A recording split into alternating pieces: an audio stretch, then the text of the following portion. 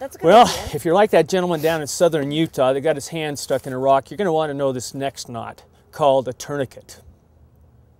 And it works like this.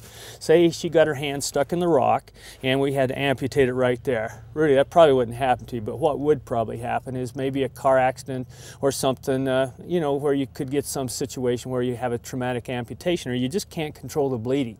Maybe you've got a really bad cut and you've tried pressure points and direct pressure and it doesn't work, so you're going to want to use a tourniquet. In that case, what we do is we go behind the wound. We're going to lay the tourniquet over it, try to center it out because that'll help us out a little bit. Now we're going to go around and come up on top of it, kind of make it snug there, but the real tightening will come when we do the tourniquet. Now what we're going to do is make the first part of a square knot here. We're going to cinch that down, and now what happens here is this gives us a place that doesn't pinch the skin quite so much. It gives us a better tourniquet tie. Now we're going to lay this stick in it and use that as our tightening thing. We're going to finish off the knot.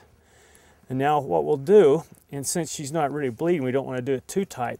What we're going to do is do a couple of turns theoretically like this and keep tightening it up until we get the blood flow stopped. And Jennifer, you tell me if it gets too tight.